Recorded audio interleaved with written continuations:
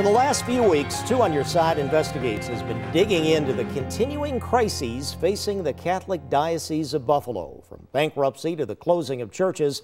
Now, part 3 of this continuing series looking at whether the diocese has changed how it handles sexual abuse or whether it's just more of the same.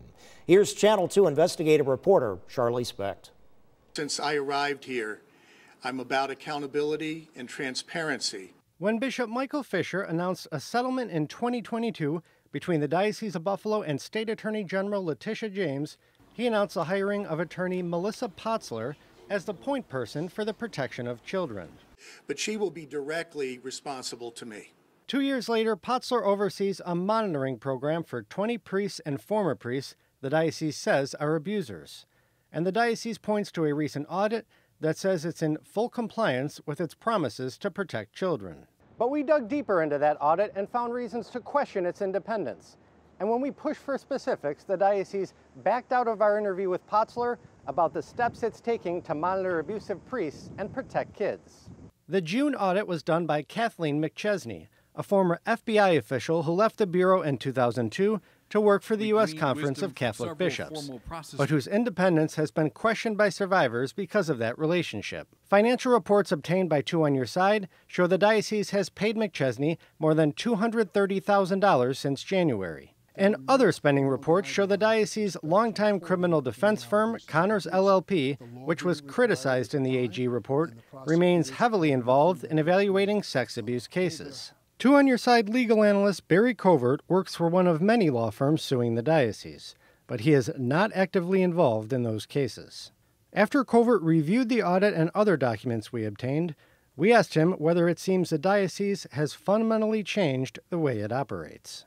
As an institution, they don't seem to have. They've not been transparent. They're not telling the public what's going on. The AG mandated the diocese create its priest monitoring program after it subpoenaed church records revealing cases like Father Dennis Franzek, who the diocese allowed to minister in 2006, even though it knew of 8 alleged incidents of sexually inappropriate behavior with young girls, and Father Art Smith, who former Bishop Richard Malone returned to ministry in 2012 after Smith groomed a minor, something Malone, in a deposition with the AG, said was his biggest error as bishop.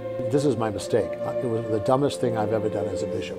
The church says it has substantiated sex abuse allegations against the 20 men in the program, but they're not on any sex offender registry because many of the alleged crimes were never reported to police. According to the audit, 12 priests are complying with the program, but 8 are not.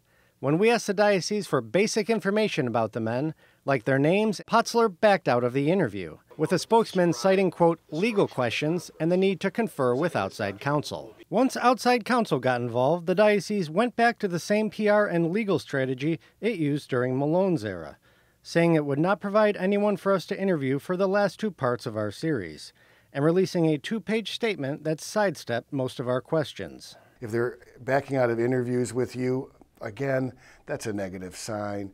They should be open to all interviews, all press conferences, because what should they really have to hide? The statement did not provide the name of a single priest, including one priest identified only as Cleric C in the audit, who had 4 allegations against him and, quote, occasionally celebrated masses at various churches in the diocese. The diocese would only say the 20 priests being monitored are among the list of 87 priests with substantiated allegations on the diocese website.